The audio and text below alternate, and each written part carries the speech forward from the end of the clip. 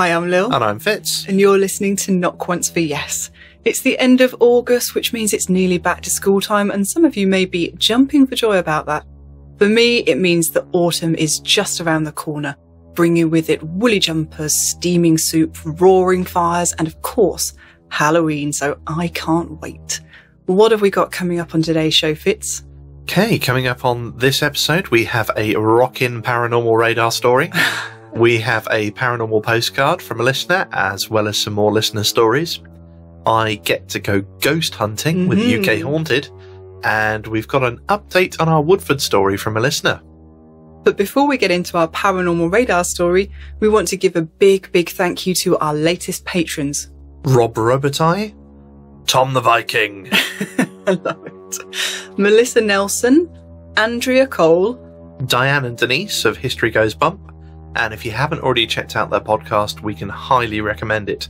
I shall be putting a link in the description. And Karen Pomerantz of Bedfordshire Roller Derby, who is also a crime writer. So if you enjoy a bit of roller derby with your crime, you should check out her ebook Trapping Honey on Amazon. We really do give our greatest thanks to our patrons. They saved us from a very sticky situation recently when our recording PC went kaput. Yes, it kind of sort of blew up and died a little bit, and Fitz has been very busy recently trying to put it all back together. I recorded as much of the process as I could so that you could see what your money's going towards. And just a quick reminder, if you don't feel that you can make a regular payment, that's fine. We can also accept one-off payments through our PayPal on the website. And now that we have a working PC, hopefully we can get back on track with making you some bonus content. But now we're off to Yorkshire for our first paranormal radar story.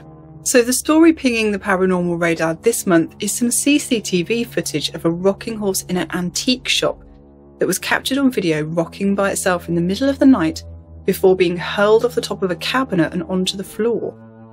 An antiques dealer at Barnsley Antique Centre in South Yorkshire in the UK arrived at work to find a rocking horse he'd bought for the shop's window display lying in the middle of the floor. When he checked the CCTV footage to figure out how it had got there, he was shocked to witness it moving of its own accord. In the video, you can see it on top of a cabinet, and it slowly begins to start rocking.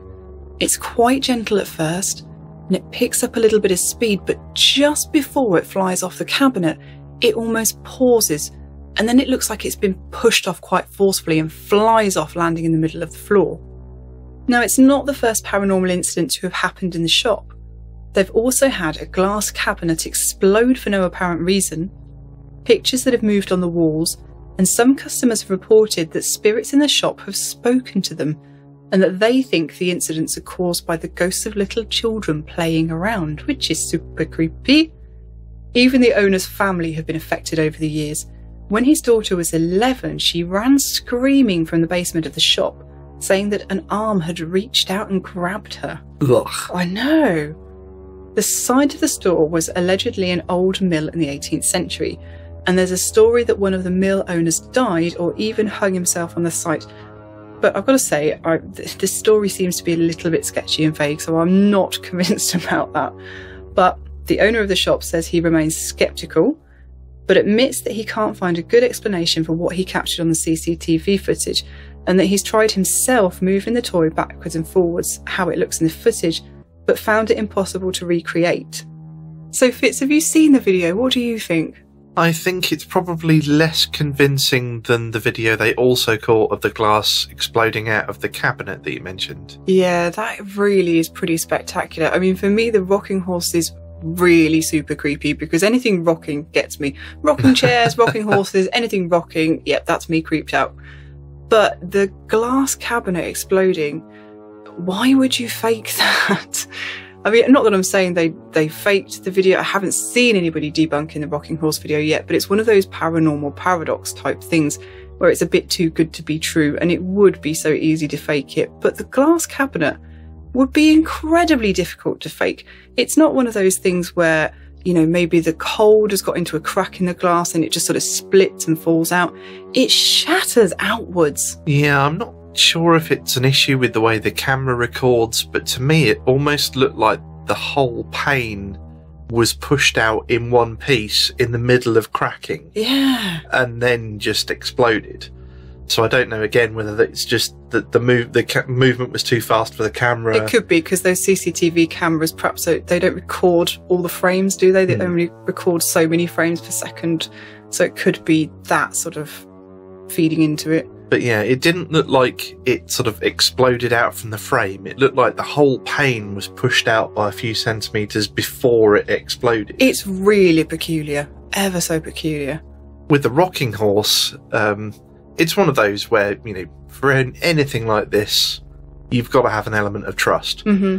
But the main issues I had with it were one corner of it was out of view. Yeah. So it is always possible that someone or something was manipulating Could be behind it. And but the way it moved was very unnatural. It wasn't like it had been rocked naturally. It was like it was being held, and it was pushed forward slightly and then back a little bit, and it paused at each end. So, but you see, to me, you know, I've got siblings, and that just looks like what a toddler does when they're actually on a rocking horse and they're controlling it with their legs. And it isn't a smooth movement, actually, because they're pushing backwards and forwards with their feet, and they might pause before they go forwards again. That actually made it more creepy for me. So it's just the way you look at it, isn't it? oh yeah, possibly. I mean, yeah, I'm not saying it's definitely not. You know, there wasn't enough there for me to see, it's definitely a fake. No. It didn't shout out at me as much as the glass. And the way it fell as well, it just looked like it was rocking slightly more to one side, and it just looked like one side had tipped over the edge, because the box it was on had a curved lid, and it looked like it was just rocking along the curve, and to me it just slightly rocked over the edge and then fell off. It didn't look like it had been thrown or anything to me. I mean, I'm definitely with you on the exploding glass being more convincing, because apart from anything else, why would you choose that as some, you know, if you were going to fake evidence, you wouldn't choose something, well, firstly, that difficult to achieve, and secondly, you're destroying, you know, a possibly valuable antique that's for sale in the shop. And thirdly, you've then got to clear up that broken glass, and what a mess. It just doesn't seem like the first thing that you'd think of. Yeah, that it wasn't just 2 or 3 chunks. That thing exploded. It really did. Well, we'll put the links to these stories and videos in the show notes so you can see the creepiness for yourselves and make your own decisions. But for now, I think we'll go to our first story of the episode. This is from Josh Hamblin and takes place in Florida. I have to say, I've been a skeptic most of my life as far as the paranormal goes. I'm one of those people who have never seen a ghost or experienced anything paranormal, so I always assumed it's all a bunch of nonsense. But now I've come to understand, just because you haven't experienced something doesn't mean it isn't true. For centuries, millions of people have seen ghosts and other creepy things, so there must be something to it. 6 months ago, my brother, who was also a skeptic until now, told me about a ghost he saw in his house one night. He said a man with a beard walked right through him as if he wasn't there. When he did, my brother told me the air was cold. I said, "Come on, Mike, you don't believe in that stuff, do you?" He didn't until he experienced it. Seeing the look on my brother's face when he told me the story stuck with me. So I started looking for ghost stories online and paranormal podcasts to try and understand the phenomenon. And I feel like my philosophy of life has changed in the last 6 months. After listening to your podcast, it reminded me I may have had an experience. Have you ever done something in the middle of the night, then woken up in the morning thinking it was a dream? Then your spouse says, "Hey, why did you do that in the middle of the night?" And you think, "Oh, that was real." This is one of those stories. I lived in the middle of nowhere in Florida, 1,000 acres of wildlife management property all around me. My house was about a quarter of a mile from the Withlacoochee River. All the land around was owned by one family in the early 1800s. They operated a ferry for people on the trail from Wildwood to Inverness, now State Road 44. On the road before you get to my house, there's an old family graveyard. My wife and I have checked it out a few times. I know in the UK the 1800s isn't that old, but in the US and especially Florida it's like visiting ancient ruins. 2 of the gravestones were children who died near the same time. I think one was 5 and the other was 7 when they died. I always wondered what happened. My neighbour, who lived a mile away, told me he had seen ghosts in the graveyard at night. I remember laughing at him and calling him superstitious. In his defence, it is a spooky graveyard with 100-year-old oak trees and Spanish moss hanging out of them blowing in the wind. It could scare anyone, I thought. Anyways, one night when my wife was out of town and I had the house to myself, I went to bed and was fast asleep, only to be woken up by the sound of sobbing and crying. I opened my eyes to see an old lady in a white nightgown standing at the side of my bed crying. I was startled and scared. But because I'm a little bit of a grouch when I wake up, my fear turned to anger. I sat straight up and yelled right at her. I said something like, "What the hell's wrong with you? You don't stand at the side of someone's bed when they're sleeping, that's rude." The look on her face went from sadness to absolute terror. It was as if she had seen a ghost. I felt bad for her, so I told her I'm sorry and she could sleep on the couch if she wants. I led her down the hallway to the living room. On the way to the living room, my reasoning started waking up and I thought, what's going on here? Maybe this could be a ghost. I had heard ghosts could be demons in disguise, so I quickly thought up a test. I sat her down on the couch and got her a blanket and pillow. Then I got a Bible off the bookshelf and tried to hand it to her. I said, "If you get scared, just read this." For some reason I thought this would prove whether or not she was a demon. I don't know what I was thinking. She never stopped staring at me, still terrified. She just sat on the couch silent. Not knowing what else to do for her, and with nerves of steel, I walked down the hallway to my bedroom and went right back to sleep. I'm still not sure if it was something I just dreamed or not. 2 things that make me think it was real are, 1, it felt so real, and my house was my house. There were no extra rooms or anything out of place like you get in dreams. And 2, I felt tired the whole time. I was thinking if I could just get this lady taken care of, I could go back to bed. I don't remember being tired in any of my dreams before. The last option might be the worst. What if it was just some poor old lady suffering from dementia wandered into my house in the middle of the night, only to be yelled at by me and left terrified? I think I would rather it be a ghost. Maybe it was the mother of the 2 children, or maybe a dream. Who knows? Well, that was a really interesting one. Thank you, Josh, for your story. I love that story for so many reasons. The first is that he obviously initially he's very sceptical, doesn't believe in any of it, thinks it's tosh. He has his brother who he knows and trusts, has an experience, and he has the strength of character to admit that he might have been wrong about something. Mm-hmm. And his first instinct is to investigate it with no preconceived notions.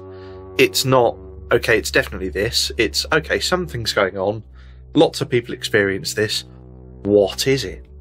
And that is basically where I came from. I've experienced things like this. I'm generally a bit sceptical, and it's very much a case of, I've experienced something, what is it? And I love delving into it. Obviously, you've got the fun of the spooky aspects of things, but underneath it all is a question of what is this? This is really appealing to your very scientific and logical brain, isn't it? Yeah, I just think that's, it's just a perfect story from that front. It's very much, I started one way and I've investigated it and I've not come to any conclusions, and because it's so difficult to prove anything one way or the other, there aren't really any conclusions, as far as I'm aware, to make yet. No, there aren't. As much as we wish that there were, like you say, you cannot come to a conclusion most of the time.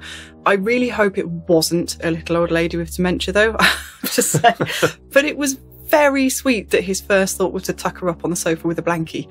Well, exactly. This is the other thing I love about this story. You know, he's woken up in the middle of the night, something freaky is going on, and his first instinct is, I'll find this little old lady a cushion and a blankie. It's, you know, I've got to look after this person. Even if it might be a demon. Yes, even if it's a demon, I'm going to get it a blankie and then I'm going to go back to bed. It really brings a new meaning to the term putting the demons to bed.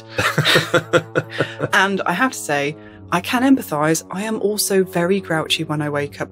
Woe betide anybody that wakes me up in the middle of a sleep cycle, as Fitz can attest.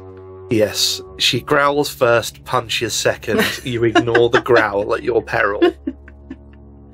And yes, I also do understand what you mean about when you wake up in the middle of the night and you're conscious enough to be able to deal with something, but you're not really awake enough to know why you're doing it or really understand your actions.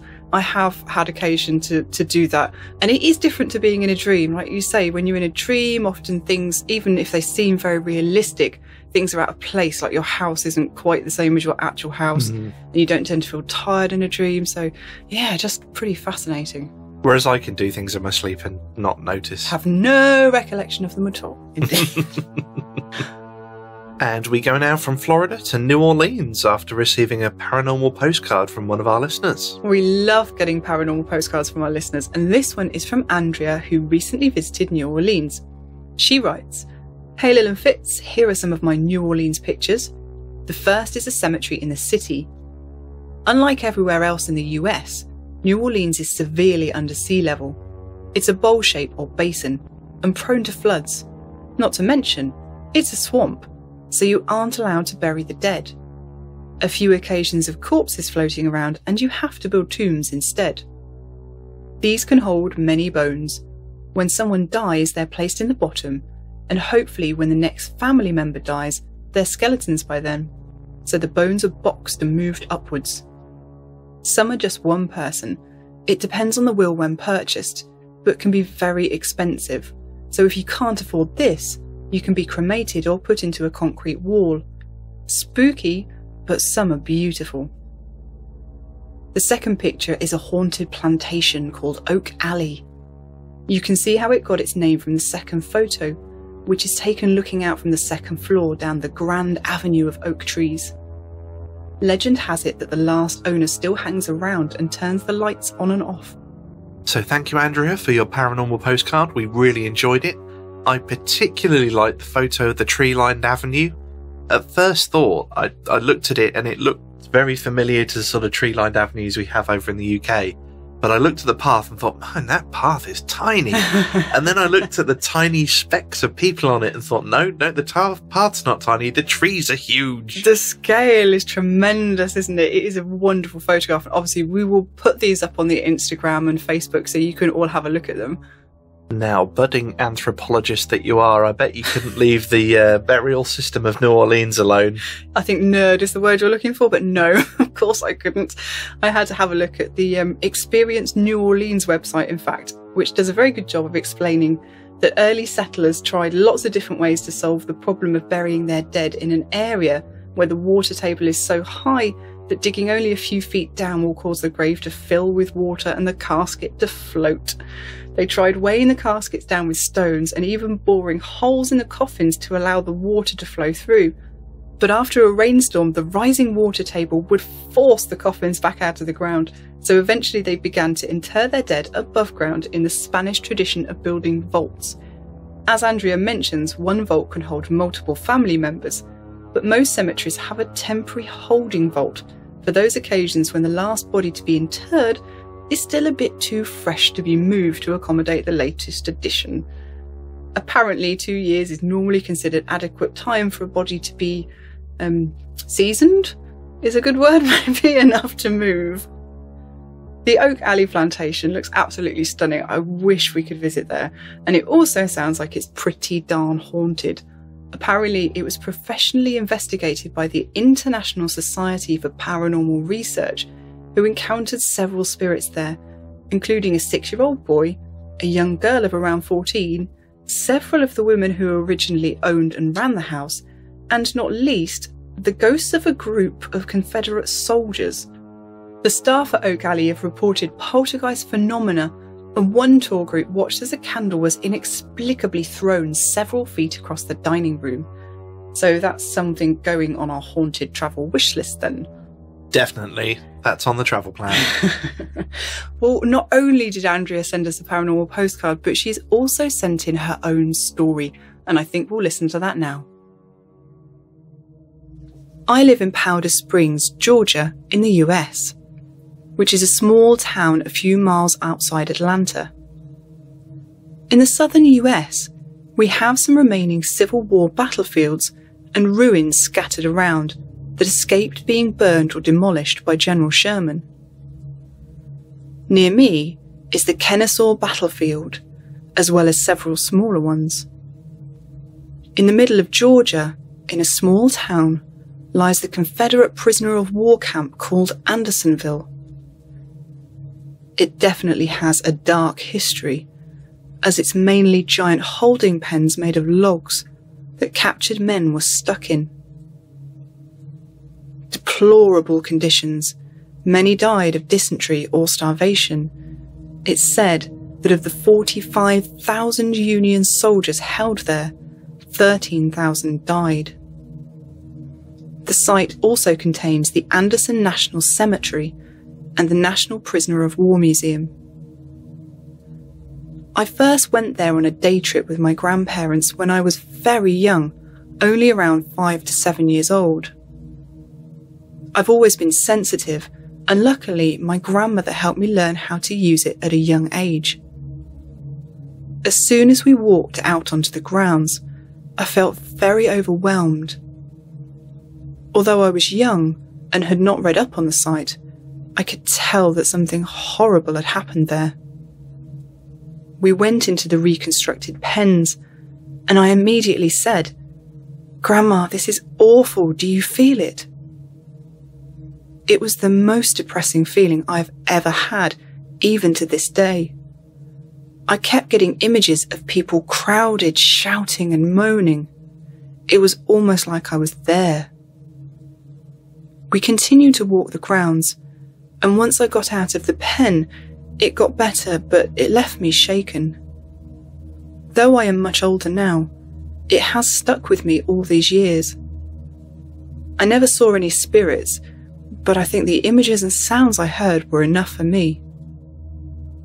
In 2009, I went to Italy with my college music ensemble to do a few performances. We performed in the Matera, a small rural town in the tip of the shoe if you're looking at the map. The town is very old. The people still lived in caves until the 1950s, and the modern town is built on top. It's full of spirits. I distinctly remember seeing a very old man walking through town. He had a long beard and walked with a cane. Also, an older woman with a load of laundry. It had such an amazing feel to it. You could just sense how old it was, and the slight struggle and despair that comes from poverty and hard work. One of my fellow musicians called me out. "You stare off a lot. You see ghosts, don't you?" "Yes," I said, and proceeded to point out several spirits to him. I've never seen so many in one place. But it was a very pleasant feeling. No negative presence at all. Well, thank you to Andrea for those two great stories. I think we're actually going to have to give Andrea credit on this show, because with the stories and the postcard, she's done almost as much work as we have. I think she has. Shout out to Andrea. Thank you for writing half the show for us. I must admit that both those stories resonated with me, but in different ways. The first one, obviously, you've got a place of great distress and suffering. And having been to similar places like battlefields in the UK and Auschwitz, they all have a sort of similar feeling I think the most intense I've ever felt it was at Auschwitz. Oh, I can only imagine. You just can't comprehend it at the time. It's just so horrific. Your mind just won't accept it. But to a lesser extent, battlefields here, you just have that feeling.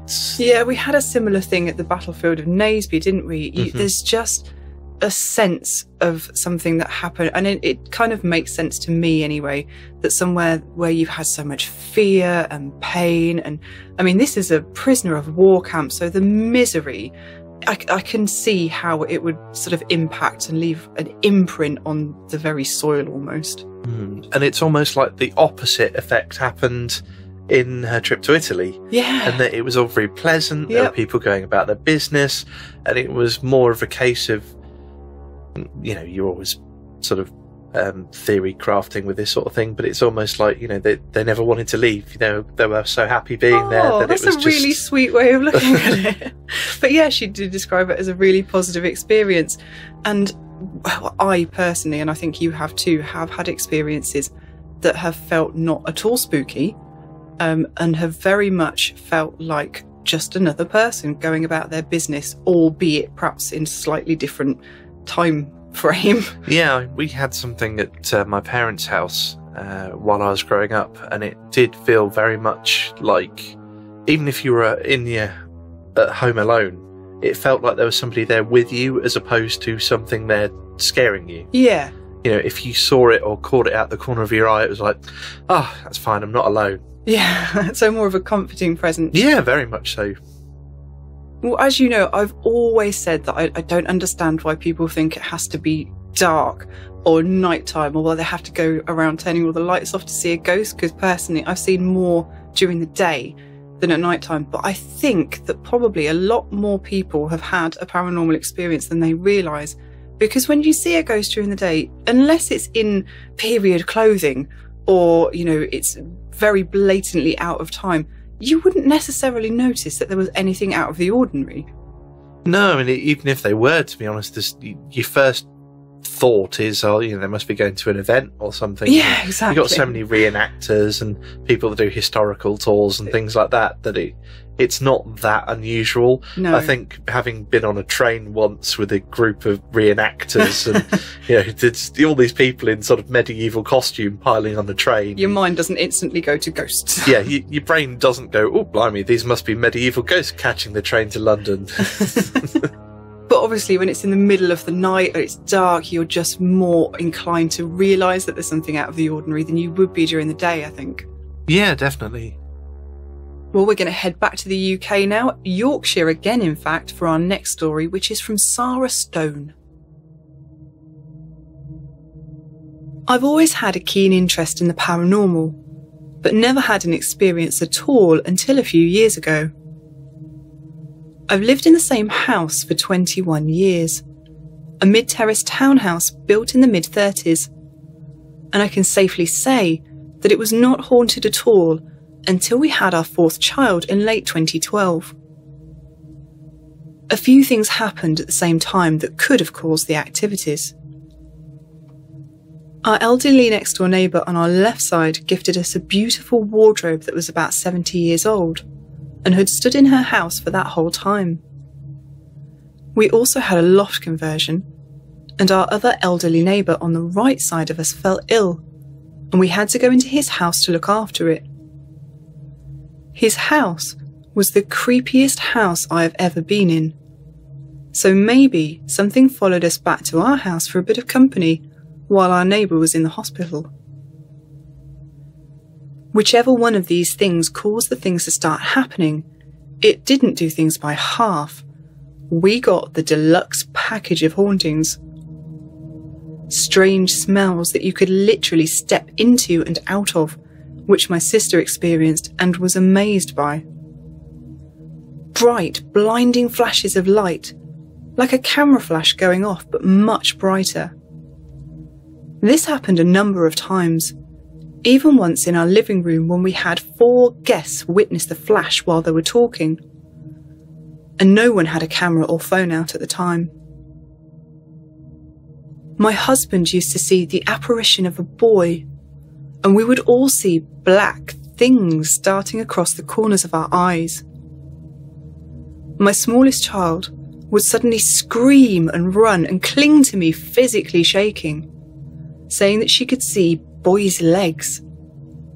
This was terrifying as I could see nothing. There was a lot more on top of this too. As I said, I like ghosts, but I didn't want one as a pet. When things started to happen, it would be slow at first. Then it would ramp up and get bad. It would calm down, but just as suddenly fire up again. But after a couple of years, it just disappeared altogether. I have lots of stories from that time, but I will start with the strangest thing that happened to me personally.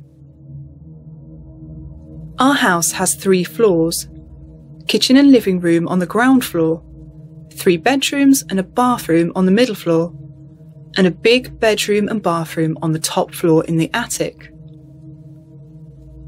I was on the middle floor folding washing and chatting to my eldest daughter Phoebe, who was 14 at the time. We were standing at the bottom of the stairs that lead up to the attic. She had her back to the stairs, and I was facing looking towards them. At that point, my husband walked down the stairs from the attic. I looked at him, and he gave me a weird look as if something was wrong, kind of glaring at me the whole time he was walking down the stairs. I thought, what's wrong with him? As he got to the bottom of the stairs, he walked straight into Phoebe's room, which was opposite. I was watching him the whole time because he rarely goes in Phoebe's room, and I was wondering why he was going in there. As he got to the middle of the room, he stopped, turned around, and looked right at me, again, with a look that said something was wrong. He continued further into the room around the corner so I could no longer see him. I thought he wanted to speak to Phoebe and was just waiting for her to finish talking to me and go back into her room. So as soon as I lost sight of him, I grabbed my washing and walked straight up the stairs he'd just come down, and Phoebe went into her room.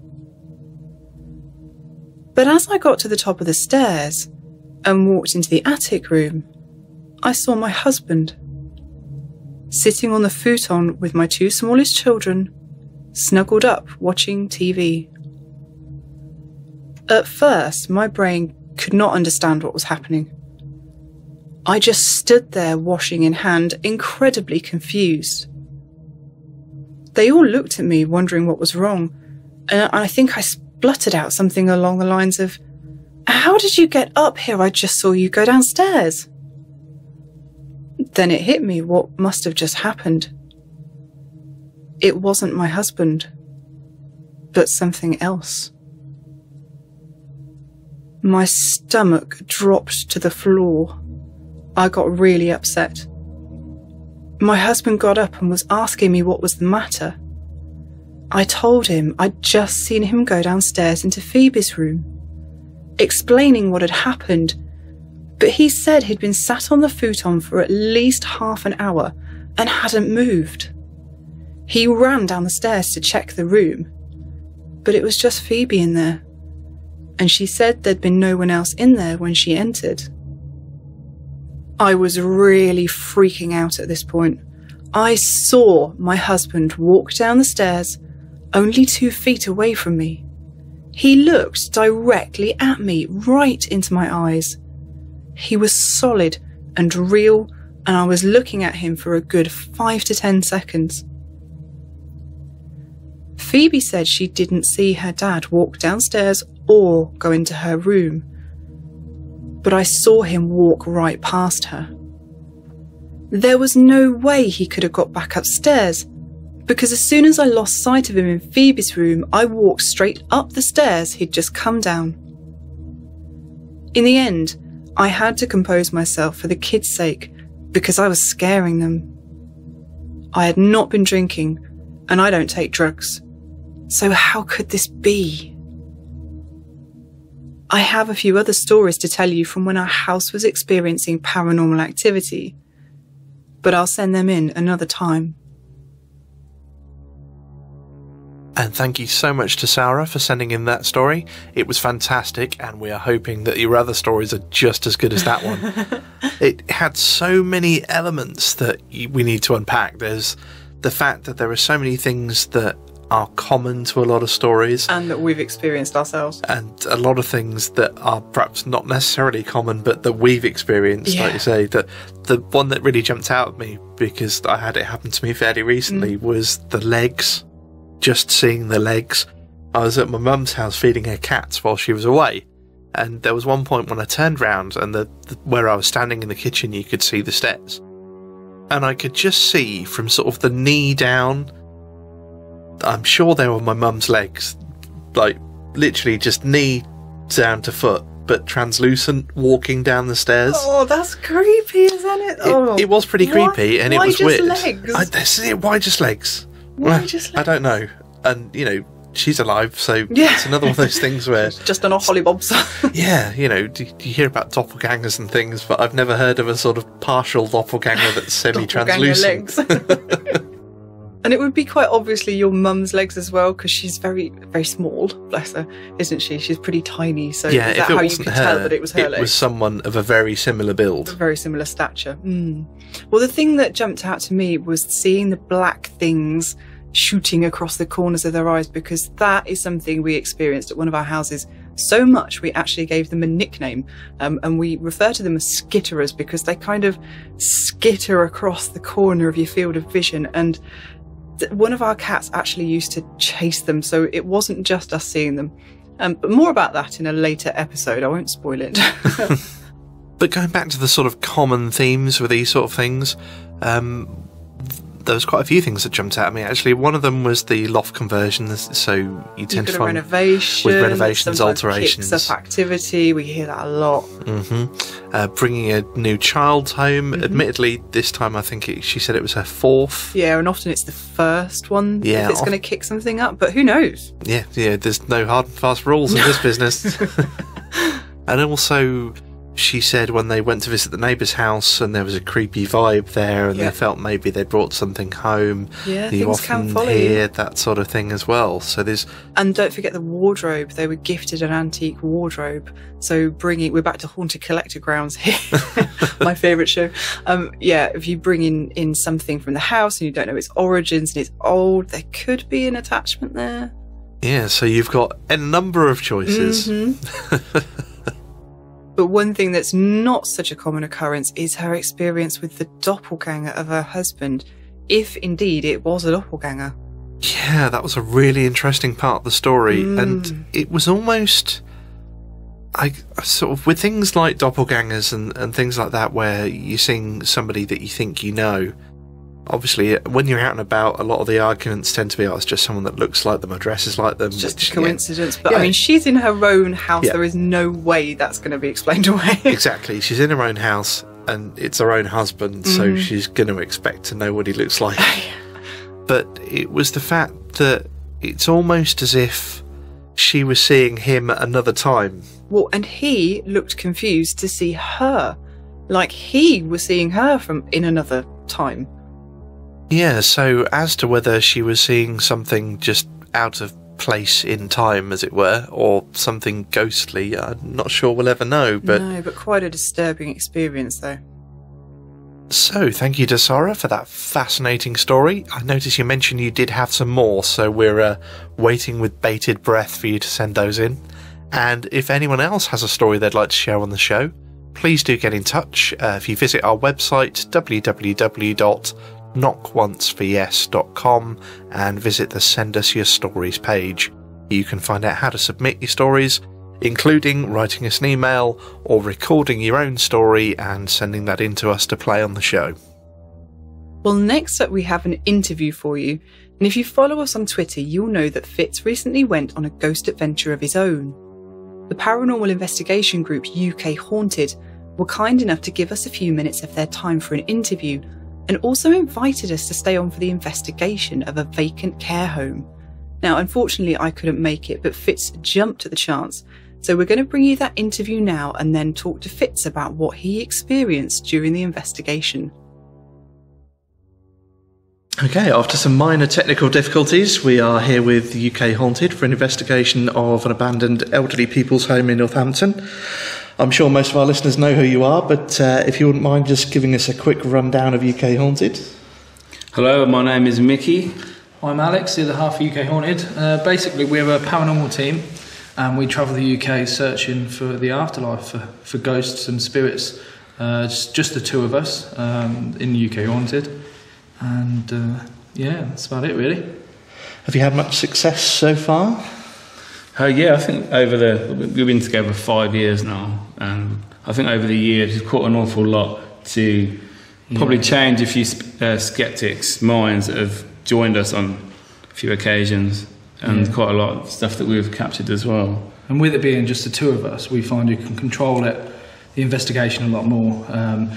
So if there's a noise in one sort of direction and I know Mickey is somewhere else and I know it's not him, so it definitely helps. We've seen things, heard things from doors banging, voices on some of our equipment that's intelligent, telling us responses to our questions. Me personally, I've seen a full body apparition in the day, walking along in a graveyard, and then they disappeared. So yeah, that's pretty cool. Yeah. That's one thing I did want to ask about, actually. Why is it that most investigations are at night? Because a lot of the things I've personally seen have been sort of day or night. It doesn't seem to distinguish between the two. Well, I think people say this, you have to go something at night. Well, that's probably because at night time, most people have gone home. You don't get outside noise. You don't get a lot of traffic on the roads. And also when it's darker, your eyes actually open more, the pupils dilate, so you can actually... If you were going to see something, you've probably got a better chance of seeing it at night time when it's a lot darker. Pupils actually dilate, don't they, during night time? So that's why the corner of the eye stuff you can kind of see. But one of the main things is it's a lot spookier at night, isn't it? And that's why it's scary. People like to be scared, and that's why kind of a lot of people do go out and do the ghost hunting. I mean, even from a young age, people would go out with a friend and let's go and do a ghost hunt, and it kind of gives you the buzz. And then when you get a bit older, it's maybe you want to see you want some answers, not just to maybe be scared. And that's when you go on an investigation, which kind of me and Mark will try not to do, is to get scared. So obviously, when you see something, it's going to make you jump. It doesn't matter who you are. If you see something and you're not expecting to see, obviously a ghost or something come out in front of you, you're going to jump. But it's just about controlling it and kind of realising why you're there. You're there to get that sort of stuff. And the worst thing you could probably do is scream and run off, because that's what you're there for. If you're going to do that, why are you there? So what's been your most interesting investigation so far? I think for me, the first time we went to the Ancient Ram Inn, because obviously it's world famous for being like really evil, and good old John Humphreys was there at the time, and things are trying to attack him at night in his bed. And I remember saying to you, we need so much protection. And you said, don't be stupid, you know.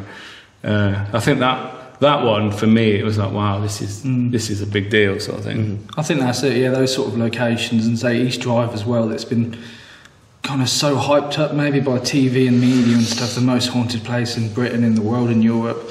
And when we go there, obviously you've got to try and go there with an open mind. It's difficult when you've seen things. And this is why a lot of investigations we do, we try not to research too much, because it can kind of play on your mind a little bit, especially if you're expecting it to be really kind of scary and dark, sort of haunting. But you've just got to go there with an open mind. And when we've done those sort of locations, we haven't maybe had kind of crazy stuff. We've had activity, but maybe not kind of crazy kind of poltergeist being hit and all that. Like it's been hyped up in the press. And that's the thing. I think a lot of people realise that, where they kind of think that ghosts are there to scare you and hurt you and all this, but kind of 99% of the time we kind of find that they want to just let you know they're still around and want to communicate, really. Yeah, it's one thing I've found an issue with a lot of the sort of TV shows and things, is they always hype everything up, and there's big bangs and crashes. Having sort of lived in places that are pretty active, you can go months between anything happening at all. Oh, of course. And yet they always seem to turn up at the right time for stuff to go so off. we know people that do investigations, some of our good friends, and they do it for a year, 2 years at the same sort of place, going back and just documenting evidence and stuff. And that's kind of a real paranormal investigation when you're doing that sort of thing. Whereas TV, I mean, we've done TV before, so we can kind of speak about the industry. People are there to sell a product. Yeah. It's the same with kind of events, and this is why when we do our own events, we kind of say to people, you've got to go there, you've got to ask questions when you go on these sort of things. Even seeing things on TV, ask questions. If somebody's honest and doing it for the right reasons, they're going to tell you, this could be this could be that. But you've got to be realistic and keep it real. But at the end of the day, everything is like with TV, and it's an industry, so they're trying to sell your product, and if they're selling something that doesn't look very good, then nobody's going to buy into it. But then again, we've seen lots and lots of things that we can't explain. So if you're there for a long enough amount of time and you're there for the right reasons, you will get activity. It might only be something small, but it's I'd rather personally have something that I know I can't explain than anything else. And that's why I kind of do it, and Mickey, we both do it together, because that's why we want the real evidence and answers to our questions. Excellent. Have you got any thoughts on what we might experience tonight, or are we just going in blind? We've had some activity. This is the second time we've done this interview. Yeah, we are actually hearing a few noises down one of the corridors over there, so I think we might start in one of those areas tonight. But yeah, it's so big, and who knows what's going to happen. That's the paranormal for you. You don't know what's going to happen. I think this sort of location as well, when you go to any location, you've got to put yourself into the people who were there. You've got to put yourself into their shoes and maybe think how would they have communicated when the people were living here. So it's maybe, I mean, myself and Mickey, we actually work in care, so maybe we can bring some of that experience into the investigation and see what response is. And you've got to think outside the box. It may sound silly, but even asking a spirit if they'd like a cup of tea, would they like a biscuit or something like that, that may get a response. And it's the everyday questions, instead of, oh, can you do this, hello, who's there, asking those sort of questions every 2 seconds. If you think outside the box and think, well, how would somebody have kind of communicated when they were here? So hopefully if we kind of go with those sort of tactics tonight, then we should get some responses. We're looking forward to this one. Excellent. Well, I won't take up any more of your time, but thanks very much for that, and hopefully we'll have a quick catch up once things are done and see if we've got anything. Yeah, brilliant. Fingers crossed. Thank you. So I have so many questions, because you came back from this investigation absolutely buzzing and just raring to go on the next one. I could just see the excitement and glee in your eyes. But my first question has to be, towards the end of that interview, there was quite an audible bang in the background. Now, was that you guys? No, it wasn't us. So you were all just sitting still? I mean, give me... Yeah, there was 6 of us there. And basically, while we were doing the interview, there were 3 other people that had joined us. And they were sat quietly on the other side of the room, on the floor, not near anything. And the 3 of us were sat on a bench with the microphone just in front of us, doing the interview. And the bang came from a corridor just off to one side of us. And I'd been there for, I don't know, perhaps an hour at that point. And the other 3 people had turned up roughly when I turned up, and we'd been there for quite a while. Nothing had happened. And it was only after Mickey and Alex turned up and we were sort of starting to sit down to do the interview that we started hearing things. And you could actually pinpoint where they were coming from as well? Yeah. Oh, and as they mentioned, we were having some technical problems, so that was actually the second time we'd done the interview. I was going to ask about that because he brought it up. So what happened? Well, annoyingly, like, possibly the best evidence I've ever sort of come across. Personally, I lost. Because we were doing the interview to start with, and we were going through, I was asking similar questions and what have you, and at one point I distinctly heard in my headphones somebody say hello. Oh my god. I had one ear on, one ear off, so that I could listen to them talk and respond. And you in the ear with the headphone I heard hello, and I didn't hear it with my other ear. Oh my god. And why would, neither of them would say hello to you at that point anyway? No, we were in the middle of an interview. We'd done all our hellos and introductions and whatnot quite some time ago. But then it didn't record? No, the whole interview didn't record. I was absolutely gutted. Oh no, that is absolutely gutting. But I mean, have they come across this kind of thing, this technical issues before? Yeah, they said, it's very common. They've experienced it so many times. You notice them chuckling when they talked about, this is the second time we've done it, technical problems, because it's such a common thing. Well, it is something, I mean, you see it a lot in TV investigations, but obviously you don't know whether that's, really happens in sort of real investigations, but clearly it does. Yeah. Happen in real investigations. Yeah, never had it before. It literally caught the first few seconds of me, so that I could see it was recording, and then I popped it down because I was recording on my iPad, because I needed something portable. Popped it down on the floor. Once I'd seen it was recording, looked down, saw that it was fine, and just got on with the interview. And it was only when I looked down again to see that it had just stopped recording. Just gone. Well, I've got to say, it's pretty professional of you to not freak out when you heard the voice, because if that had been me, I'd have been jumping up and down going, guys, I heard the voice. I think my eyebrows might have lifted in surprise slightly. That's so British. I said, I'm doing an interview, goddammit, and I'll finish it. That's hilarious. Luckily, they were really good about it and were quite happy to repeat the interview. Oh, bless them. So, did you hear any other voices that night? Was that the only one? Voices, as in actual voices, yes. Oddly enough, really, like with your own ears? Yes, with my own 2 ears. Oh. Yeah, we'd split up into 2 groups at that point. We were in the kitchen and we tried one of the spirit boxes. Weren't really getting anything at all on that. And they'd got one of the Mel meters, the EMF and temperature things. They got one of those out. Nothing was happening. So we were asking lots of questions, and we weren't really getting anything at all. And then from down the corridor, we could hear shouting. Shouting. It wasn't loud.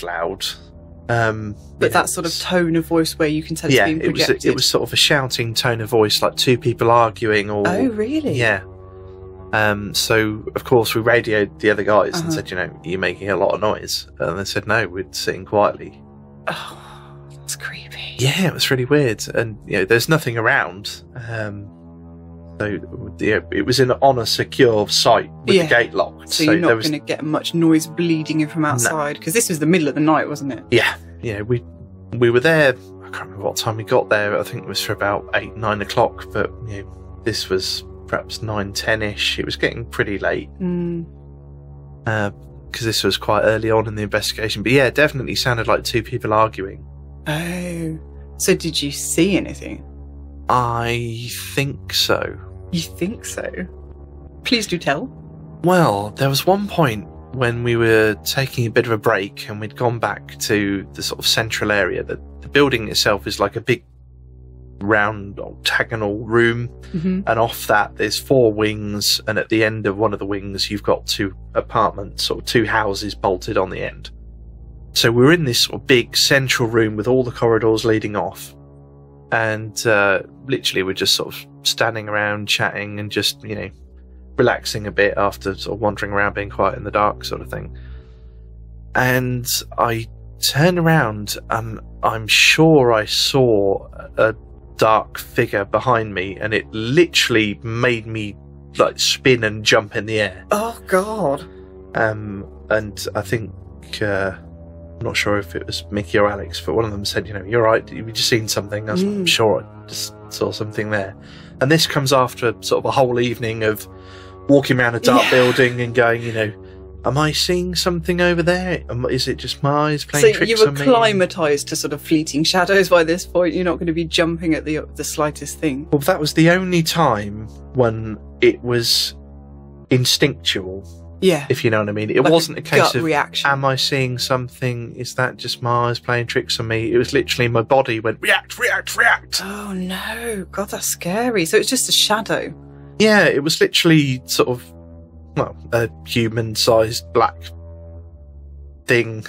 Proper shadow figure. Yeah, I didn't really see enough to make out any detail. As is often the case, though. Yeah, I just, your body has that moment of and jumps, and when I looked back, there was nothing there. But just that instant, I'm fairly certain I saw something. So, not to question your manliness, but at any point did you get freaked out? Or was that maybe when you got freaked out seeing the shadow figure? It certainly made me jump, as in it made my heart race. And I think it was one of those where you're like subconsciously scared, if you know what I mean. Yeah, there's obviously the fight or flight instinct. Yeah, it wasn't that scary because you're in a group of people for a start, so you're not on your own. Although I think there was a couple of points where they said, just go off here or do what have you. I left you to it. Yeah, but it wasn't for long, and I didn't really experience anything at that point. Although I say that actually, I wasn't quite alone. This was at the very end of the evening. Well, I say evening, it was about 3 o'clock in the morning at that point. And we were just finishing up down a corridor that we'd had a bit of activity in before. And everyone walked back, and they said to me, if you're at the back, then just knock on the doors as you come through and just see if you can encourage anybody to sort of come through. So as I'm walking back, I'm knocking on the doors going, come on, it's time to get up, or, time for breakfast, have a cup of tea. The amount of times we asked if they wanted a cup of tea. We'd have had several Burkos going to supply all the tea we offered. All the tea bags in England. Yep, tea and biscuits. So I was walking down the corridor, banging on all these doors, and we hadn't really got anything. And literally the minute we'd got through to the end of the corridor into the big octagonal room and shut the door, we started hearing doors slamming and handles going and thumps and walking and all sorts. Oh my word! Yeah, and it was literally like, oh God, it's 3 in the morning. I'm so tired. I just want to go to bed. And we're hearing all this stuff. We're just sort of sitting going, oh, I'm so tired, and getting ourselves together before we went. And yeah, really. But you'd open the door and look down, and it would all stop and be quiet. And then you'd shut the door again, and within a couple of minutes, it was boom, slam, and like rattling doors and things. So I wonder if either they just really wanted that cup of tea, or they really wanted you to get out and be done for the evening. I'd shut up and go home. Go home already. We don't need any more tea. So it was a pretty active night then. It certainly was. Between all of us, we definitely had a lot more experiences than I've discussed. I can't wait to see that full video when UKHaunted release it. Yeah, I'll be putting a link in the description to their YouTube channel, so keep an eye out for when that comes out. And thank you so much to Mickey and Alex from UKHaunted for letting me join them on the investigation. I had a really great time. I can confirm he did. He was hopping with excitement. Indeed, when I came home, I risked the aforementioned wrath of Lil to tell her all about it at 4 o'clock in the morning. Which is not normally advisable at all. Right, before we go, we've got an update on our Woodford story for you, but I've just got a little paranormal blooper before that from our investigation. Oh, yes? Yes, at one point we were in a room, we had one of the ghost boxes going, and we were asking questions, and at one point we heard a growl. Oh. Yeah, and both Mickey and I turned around and went, did you hear that? Oh, God. And the person we were with went, it was my stomach.